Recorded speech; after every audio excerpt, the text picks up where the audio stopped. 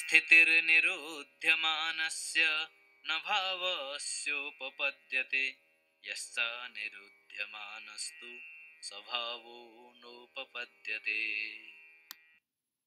Sthitir nirudhyamānasya na bhāvasyopapadyate cānirudhyamānastu bhāvo nopapadyate.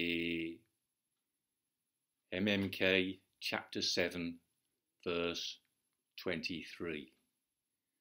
Sthitir nirudhyamānasya, be still and know that I am God. Bhāvasyopapadyate, be still and know that I am God. Cānirudhyamānastu, be still and know that I am God. Bhāvo nopapadyate, be still and know that I am God. So that was quite a free translation of the verse.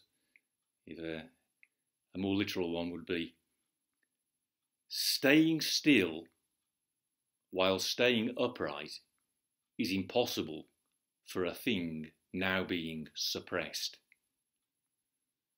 But what is not now being suppressed, again, cannot be a thing. Or, but what is beyond cessation, again, cannot be a thing. So once more, on the surface, it's an ontological discussion about the meaning of a moment of consciousness arising, having a very small duration, stasis, and then dissolution, cessation. But below the surface, each of those words is a kind of an opportunity for exploration or meditation on the meaning of sitting upright and staying still. So sthitir, first word of this verse, sthitihi, feminine, nominative feminine singular of sthiti. So sthiti is the noun from star.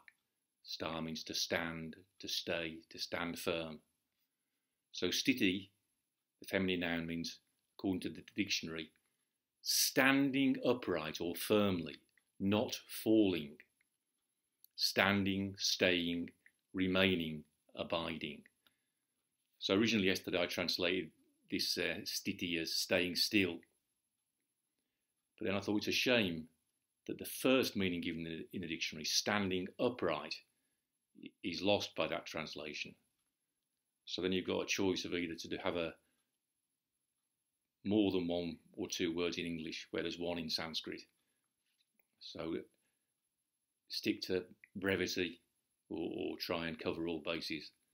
And the refuge of the rubbish translator is to use 5, where originally there was 1. So there we have staying still while staying upright.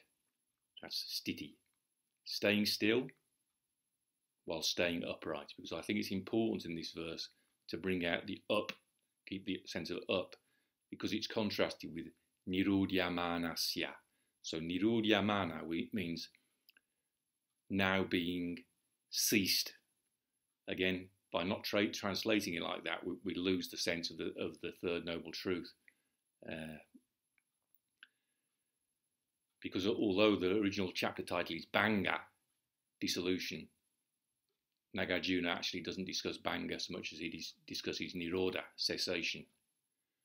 So nirudhyamānas, nirudhyamāna means this kind of describes what's happening now as the now being ceased. And what's being ceased by what's happening now is prapancha, because happening, empty happening, is like the antidote to non-empty spinning into existence of self-existing things, which is prapancha, reification in one word, reifying, turning what is really an empty happening, we turn it into something like a stone. If what's really happening is like kisses, we can't conceive of that, so we imagine like stones bumping into each other, like particle physicists do.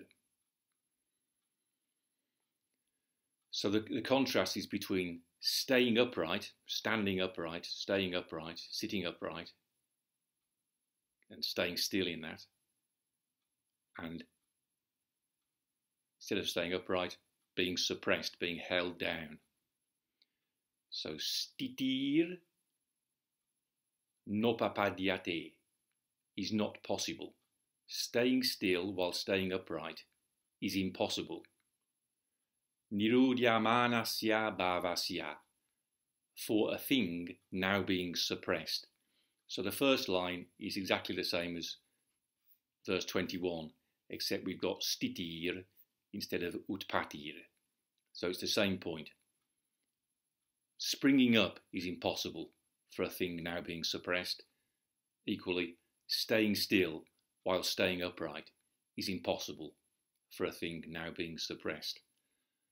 And so as I was reflecting on this yesterday, I remembered a phrase which you often heard Christian people on the Alexander training course where I trained 20 years ago. Christian people would sometimes like to go back to that saying in Psalms 46:10.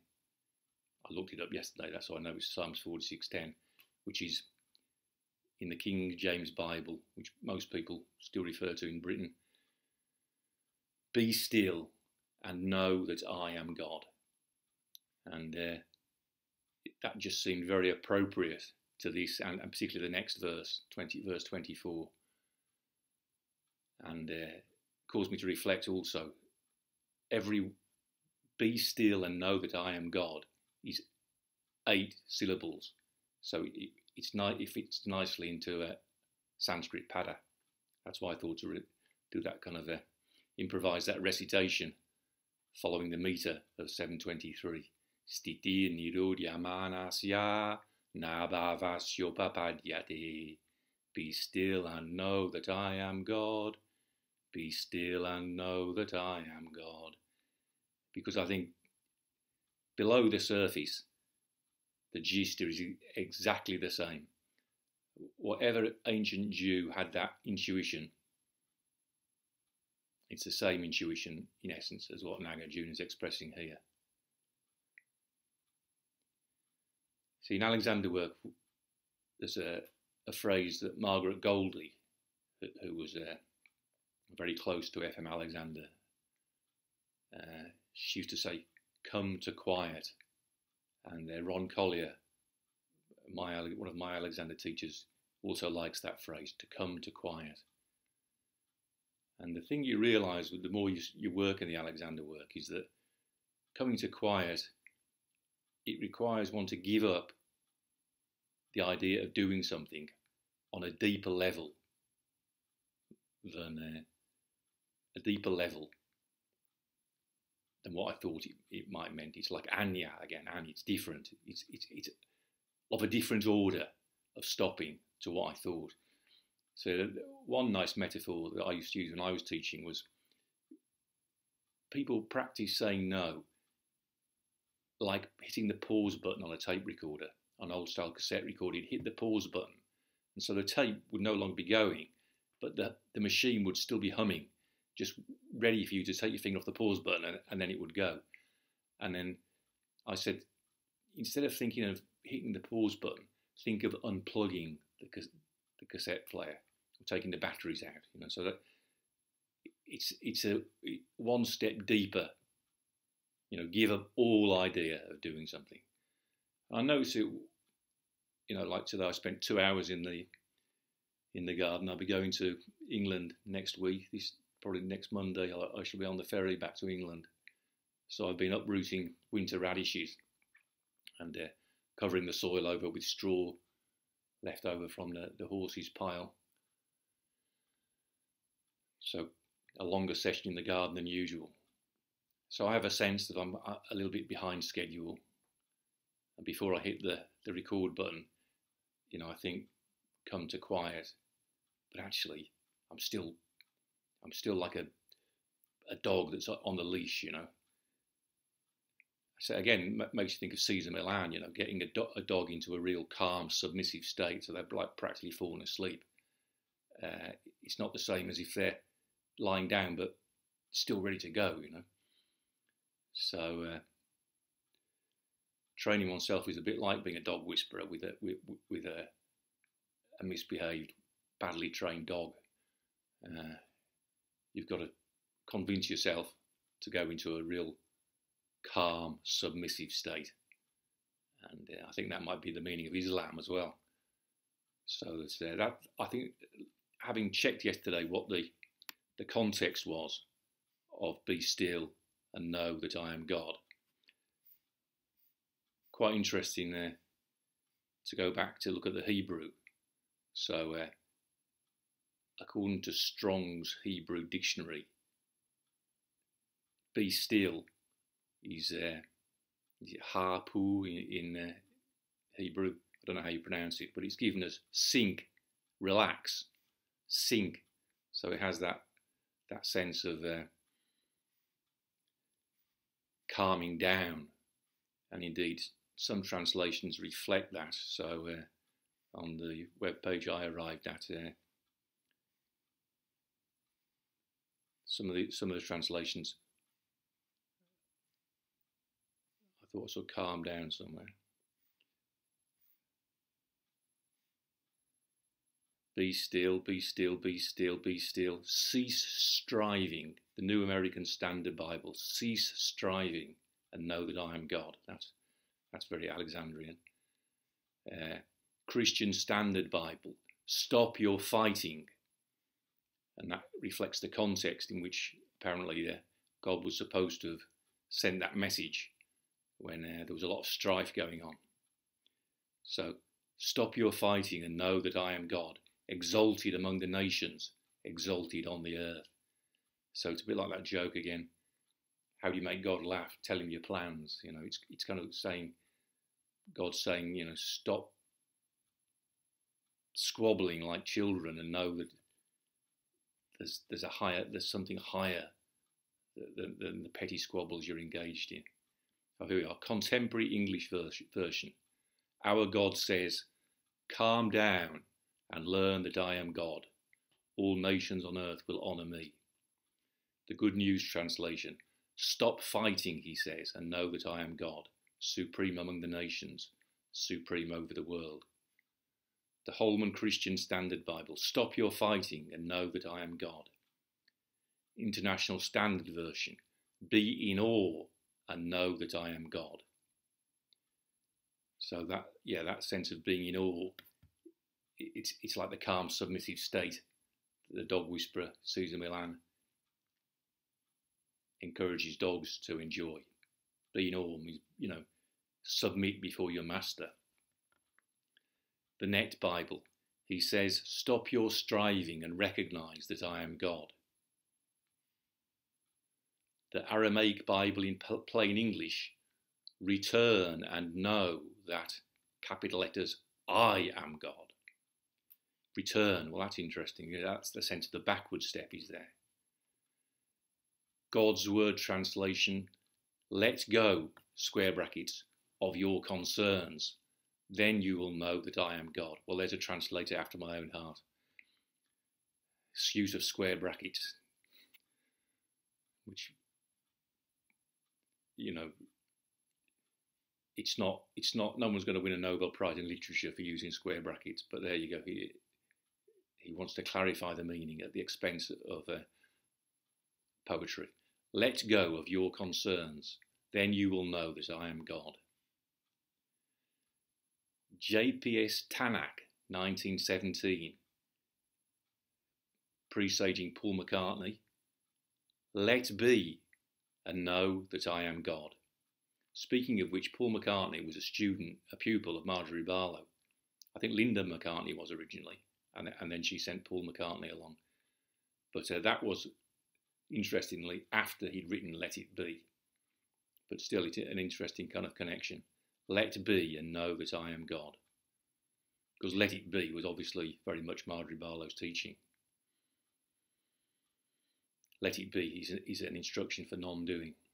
New American Standard, 1977, cease striving and know that I am God. Be still, be still, be still, be still, be still, be still, be still and know that I am God is by far and away the most popular. And let's face it, there is something quite excellent about such a profound teaching being 8 one-syllable words. Be still and know that I am God. And finally, at the bottom of the list, Young's literal translation, desist and know that I am God. And yeah, so I like these kind of resources. This is the kind of resource that Ananda Jyoti Bhikkhu provides for the Pali Suttas, and the kind of resource that I'd like to provide for studying Asvaghosha and Nāgārjuna. It's called Bible Hub. Bible Hub is the web page. So the lexicon section, say be still, sink, relax, and know. Strong's Hebrew Dictionary says to know, so that one's not ambiguous. That, a relative conjunction, okay, not controversial. I, Anoki, am God, Elohim. Strong's Hebrew Dictionary, gods, the supreme God, magistrates, a superlative. I will be exalted, Arum, Strong's Hebrew, to be high actively, to rise, to raise. So interesting, isn't it? That even in that phrase also you've got the contrast between sink, relax, and rise, raise. If on the level of ontological discussion, see, those two are logically, they're mutually contradictory. Going up and settling down. Using your top 2 inches, like Sideris and Katsa, for example. How do they translate this?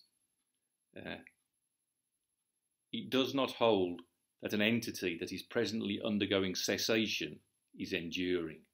So that at that ontological level, you see, nirudhyamānasya means undergoing cessation, stopping, and sthitir means enduring. So they totally missed the allusion to sitting meditation, in which you're sitting upright but settling down. It's there in the Hebrew of that phrase, be still and know that I am God. Among the nations, a foreign nation, a Gentile, a troop of animals, a flight of locusts. Over the earth, Strong's Hebrew, earth, land. So the original Hebrew seems to mean something like calm down and know that I am God. I go up among nations, I go up on earth. So this Psalms most probably was intuited. These are songs of praise, I think, Psalms. And I think they were intuited probably before the Buddha was born. So, or possibly around the same sort of time. So that kind of wisdom was in the air. And I think this is related with why when the Buddha started teaching the Dharma, he didn't think that he'd started the teaching up, but he deferred to the 7 ancient Buddhas. So it might have been one of the 7 ancient Buddhas. One of the 7 ancient Buddhas might possibly have been Jewish, and opened his ear to hear the higher power saying, be still and know that I am God. Calm down and know that I am God. I go up. And yeah, that is also a fact, a matter of fact, that Jews are hugely overrepresented in the Alexander world. A lot of the Nellie Benor being one good example, but Patrick MacDonald, who was one of Alexander's main proteges, a lot of Israelis found their way to Patrick MacDonald's door, Nellie Benor being one of the first. And so you've got a thriving Alexander teaching network or community in Israel. So, from the English, staying still while staying upright, sthitir, is impossible, nopapadyate, for a thing now being suppressed, nirudhyamānasya, bhāvasya. Sthitir nirudhyamānasya, bhāvasyopapadyate. Staying still while sitting upright is impossible for a thing now being suppressed. But, too, what is not now being suppressed, cānirudhyamānas too. So I've translated the cha here, so mirroring the cha in 721 as again. So cha, spread out over 2 verses. I think that means cannot be a thing, and again, cannot be a thing. So cannot be a thing is sa, it, that, bhāvo nopapadyate, is impossible to be a thing. Cānirudhyamānas tu sa bhāvo nopapadyate. But what is not now being suppressed, again, cannot be a thing. So more literally, we've got yaha, and saha. So whatever is not now being suppressed, or whatever is beyond cessation, if you want to translate nirudhyamāna, if you want to make the allusion to nirodha satya, but whatever is beyond cessation, that, sa, bhavaha, as a thing, nopapadyate, is impossible. So, opting for brevity here, rather than saying whatever and that, I've just said what. But what is not now being suppressed, again, cannot be a thing. And the point is exactly the same as in 721. It's impossible for me as a thing to stay still while sitting upright. But as a non-thing, as an empty happening, it might be possible to stay still while staying upright, while being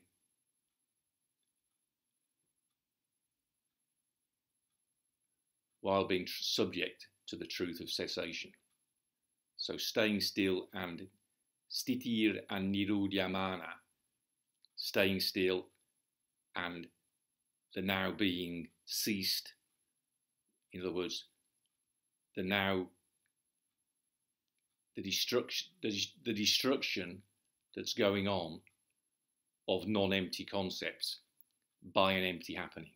So an empty happening is, in other words, the being destroyed of non-empty things. You can think of it like a kiss as an empty happening is the being destroyed of stones.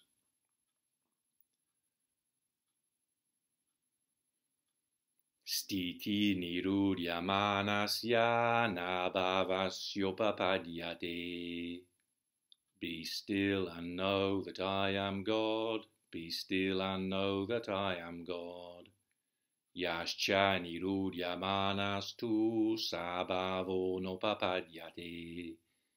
Be still and know that I am God. Be still and know that I am God. Sthitir nirudhyamānasya bhāvasyopapadyate. Staying still while staying upright is impossible for a thing now being suppressed. Cānirudhyamānas tu sa bhāvo nopapadyate.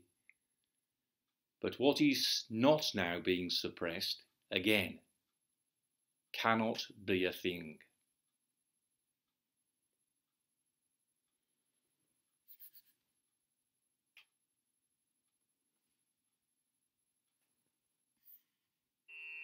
sthitir nirudhyamānasya bhāvasyopapadyate cānirudhyamānastu bhāvo nopapadyate.